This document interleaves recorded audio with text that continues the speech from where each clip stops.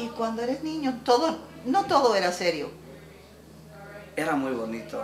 ¿Y hacías cosas así, travesuras? ¿Saliste alguna vez a hacer cosas?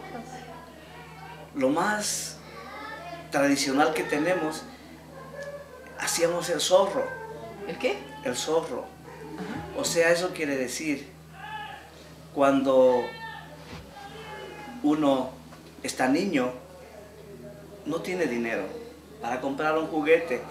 Me toca mi cumpleaños, entonces hay un muchacho que se viste con una máscara y le dicen zorro, y corren a la tienda y piden dinero.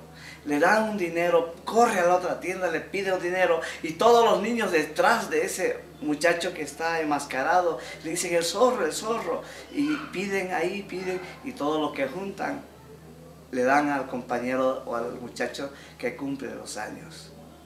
Es una tradición muy bonita, Sí, donde todos nos ayudamos, y ahí festejamos, comemos una torta, un pastel con un poco de chocolate. ¿Y tú alguna vez pusiste la máscara de zorro? Muchas veces. ¿Muchas veces? Muchas veces. Hasta me corrían porque ya me decían, te conozco. Ya no querían que yo sea. Ajá, ajá. Qué bonito. Y otra de las cosas muy hermosas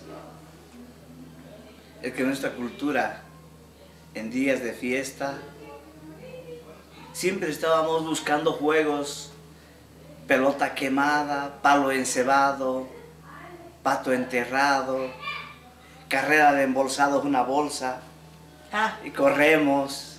¿Qué es eso del pato enterrado? Sí, o sea, agarramos un pato, una gallina, lo enterramos a la mitad, vendamos nuestras y empezamos a darle al pato, y el que lo mate se lo lleva para cocinar y comérselo. Es algo medio terrible, pero el que le da la cabeza, ese gana.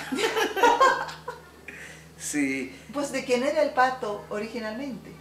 Generalmente es de una de las familias que lo regalaba. Ah, ok, no es robado. No, lo regalaba. Lo regalaba. Y generalmente no teníamos necesidad casi de robar, porque entrábamos a la selva y sacábamos el plátano en racimos grandes. Entrábamos a sacar fruta